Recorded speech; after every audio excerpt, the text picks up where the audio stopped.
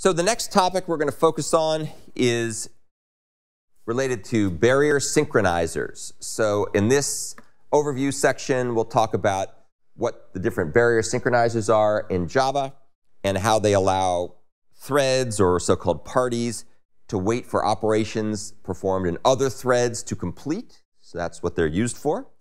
And I'll give you a human-known use of barrier synchronization to kind of make it more intuitive. So what is barrier synchronization? So a barrier is basically a synchronization mechanism that halts the progress of one or more threads at a particular point. And you'll see there's lots of analogies we'll use to make this more intuitive. Maybe an example for an entry barrier would be the starting gate for a horse race, where all the horses kind of show up and they get in their starting gate, and only when they're all in place and the gun goes off or the bell rings or whatever happens do they all begin to start. Obviously, it would not be a very fair race if the horses could just start running as soon as they got to the start, right? That wouldn't make it good. So that's an example of a barrier. There's a couple of different ways you can use barriers. One way, which is kind of informed by the horse race example, or another example would be like starting blocks for the 100-meter dash or a marathon or whatnot, is as an entry barrier. And so what you do here is you make a bunch of concurrent computations wait until something is initialized, until initialization is finished. So a lot of different good examples of this. Let's assume, for sake of argument, we've got some kind of maybe image processing task that we need to have performed, and we're going to have a main thread here spawn a bunch of worker threads. Let's say that there are 4, but there could be n.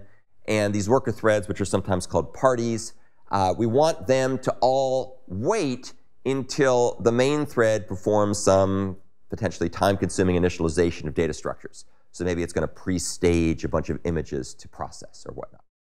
And so the worker threads all park here, waiting until the main thread completes its initialization. And so we might have a barrier of some kind. We'll see there's different kinds of barriers in a minute, but the barrier might be such that it's called, M initialization done barrier, and so everybody waits for the initialization to be done, and whenever the initialization is finished, the count goes from 1 to 0 or whatever, and that basically is an indication to the worker threads that they can start to do their thing.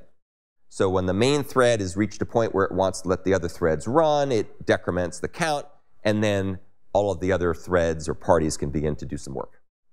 That's an entry barrier.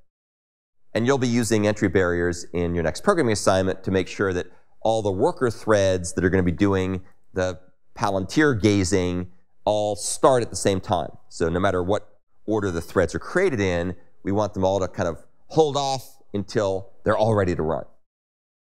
Another mechanism, another use of barrier synchronization is as an exit barrier. And in this case, you're going to block all the concurrent threads that have finished or done their processing before you let them continue. And continue could mean different things. It could be continue to shut down, or continue to run again, or continue to do something else. So here's another example where after starting all the worker threads to do their processing of some images, the main thread may want to wait for all the workers to finish. So in this case, what we would do is we would have another barrier, which might start out with a count of 4, 1 for every worker thread. And the main thread is just going to wait on this barrier until the count drops to 0. And as the worker threads run and they complete, as they go away or they finish, that decrements the count. And only when the count drops to 0 can the main thread continue. So that's called an exit barrier. And then there are variants of this, one of which is called a cyclic barrier. And the basic idea with a cyclic barrier is you have a group of threads, all of which wait for each other to reach a common barrier before they can all advance to the next cycle.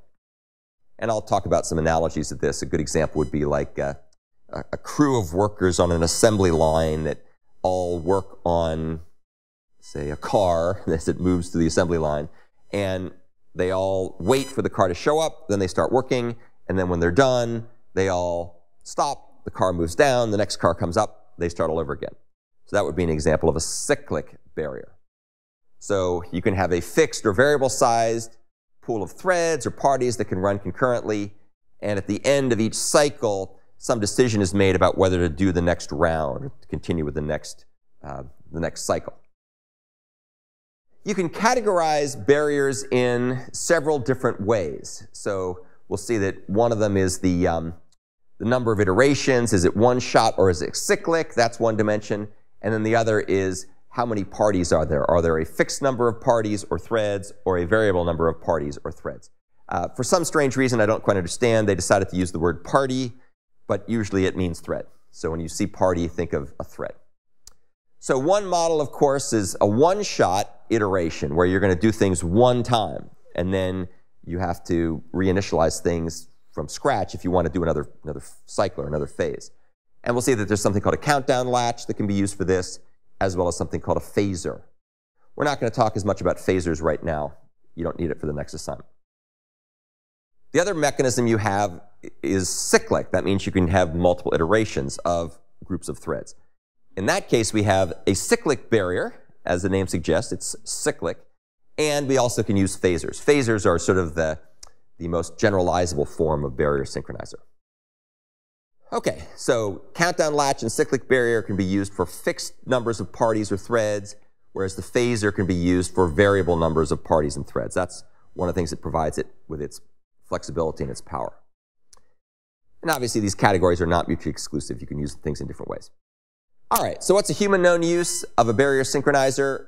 There's lots of examples. One example I kind of like is a museum tour guide. So if you've ever gone to a museum and you want to have a guided tour, like let's say you go to the Biltmore and you're going to get a tour, you have a tour group.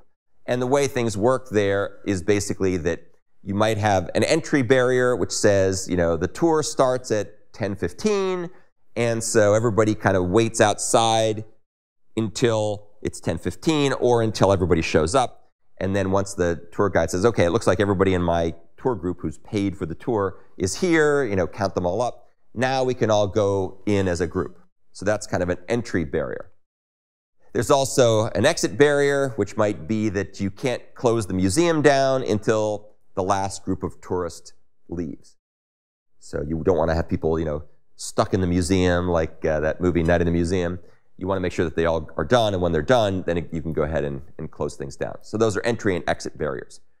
And you could also have cyclic barriers during your tour where you might say, you know, now we're going to move into the Rembrandt room. And so everybody comes in and you mill around for a while and look at Rembrandt. And then you say, oh, we're going to go to the Andy Warhol room. And so you kind of move as a group to the next room. So people are doing things as a group. And obviously you could use this model either for fixed sized or variable numbers of tourists as long as you keep track of when everybody's there in order to be able to continue on to the next phase. Okay, so that's the end of the overview section. That just kind of gives people a big picture view of what synchronization with barriers is like. And then we'll talk about the details of some of the different mechanisms here in a second.